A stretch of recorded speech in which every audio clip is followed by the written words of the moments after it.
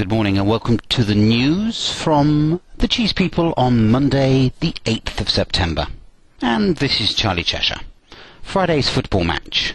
Did you catch Friday's football match? It was just amazing to see. Wensleydale won 8-1, the best result in history. Playing like a team, you should have seen the way they passed the ball. They tackled well, and it was easy to tell that they had no fear at all. This is Charlie Cheshire writing about 40 different cheese people living and working in Wensleydale Vale.